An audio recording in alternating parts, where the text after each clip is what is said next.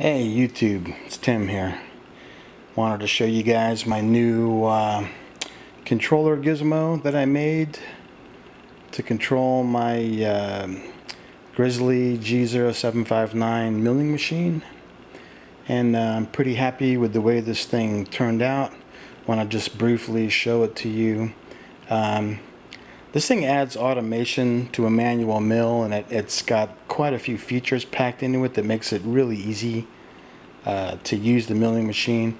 My intention was not to try to replace CNC. CNC is awesome. Someday I'll have one of my own.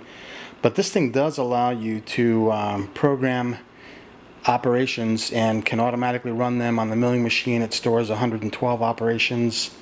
Each operation can be up to approximately 290 moves, and there's a lot of other features, so it's kind of cool. But over here, so I design electronic, embedded stuff, obviously, and I write software in assembly language. So if I can help any of you guys out there with anything, please let me know. And if you're interested in maybe having me build one of these for you, let me know. I'd be happy to.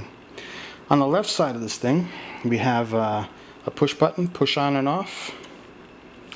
And then this is all machined out of aluminum. This is black anodized, bright dip black anodized. Pretty happy how that came out. On the back of the thing, there is two RJ45 jacks there. Let me get my bearings. Yeah, the first one, this one over here, power goes into there, and also step in direction for the Z-axis comes out. This jack over here, step in direction signals for the X and the Y axis. And down here, there's two 824 tapped holes so that you can make a really nice, mounting bracket for it.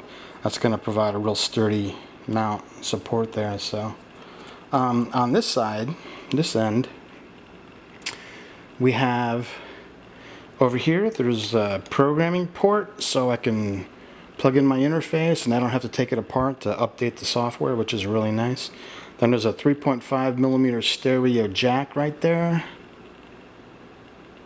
And I'm going to rig up like a handheld, push button on the end for emergency stop. And but I might actually, there's two contacts there because it's a stereo jack, so I might actually do something else with that too. I could probably switch that around in software.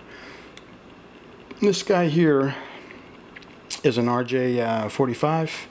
That is an RS485 port for communication to other equipment.